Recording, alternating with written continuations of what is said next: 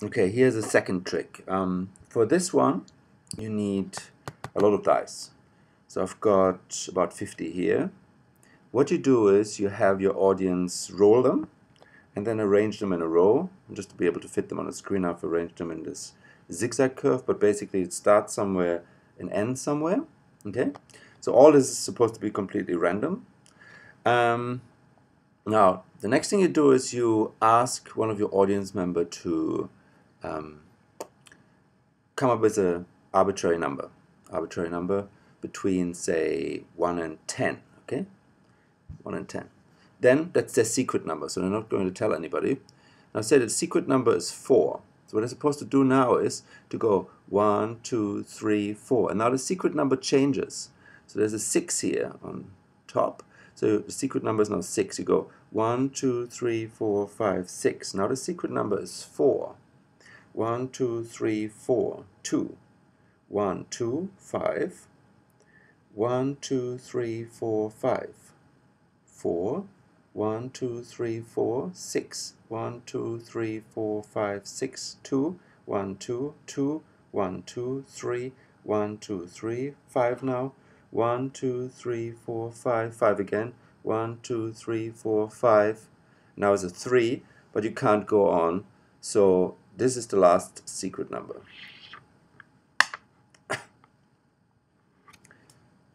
Okay, now try a different secret number. Try a different secret number. So say the person would have chosen 5 as the first number. It goes 1, 2, 3, 4, 5, 2. 1, 2, 4. 1, 2, 3, 4, 6 now. 1, 2, 3, 4, 5, 6, 5. 1, 2, 3, 4, 5, 6. 1, 2, 3, 4, 5, 6, 4. 1, 2, 3, 4, 1. 1, 2, 1, 2, 3, 1, 2, 3, 5, 1, 2, 3, 4, 5, 5, 1, 2, 3, 4, 5. You end up at the same die. And in fact, you can be almost certain that no matter what the person started with, no matter what number the person started with, you always end up on the last, on this particular die. Not on this one, not on that one, not on anything else, always on this one. So in terms of performance, what you could do is, have them go through the whole thing and then predict which their last number was by just choosing an arbitrary number and going through at the same time as the audience member does that. Or you can have a couple of different people do all this, of course in silence, right? And then announce which number they came up with, and all of them are the same, and usually people find it very surprising. Well, it is surprising. So why does this work? Why does this work?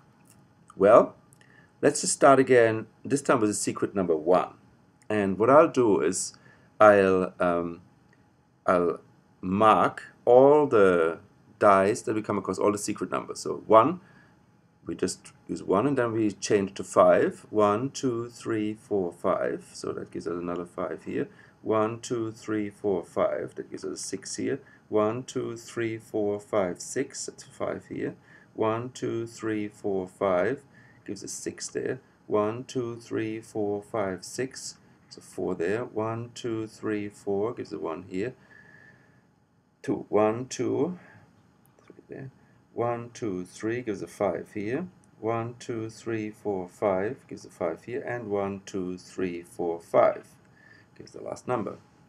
So again, I've just demonstrated this for 3 different starting numbers.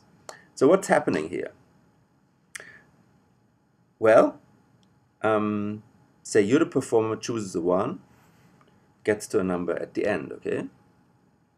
Now, what happens if your audience member also chooses 1? Well, then obviously they end up at the same number over there.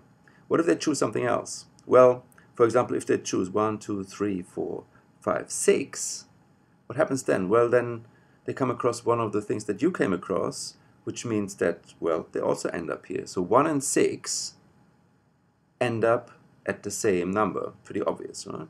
Now, what happens if they choose something else, like 3, 1, 2, 3, then it's 2 here. Well, then on this move, well, they have a certain chance of hitting one of those dice that you came across, right? So they have a certain chance. So 1, 2. Well, this one time they don't go.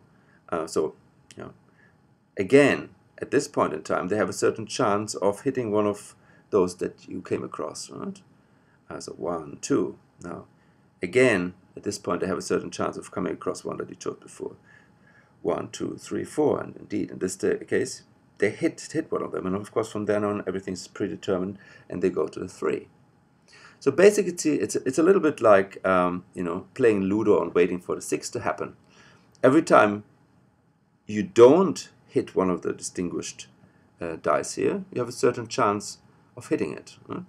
And basically, if you make this string here long enough, you can be pretty damn certain that no matter what you start with, at some point in time, you will hit one of those distinguished ones, and then it's all predetermined, goes all the way down to the end. Now you can also perform this trick here with cards, and that's where it comes from originally. It's called the kruskal card trick. It's named after Kruskal, a famous mathematician from Princeton University who came up with this trick.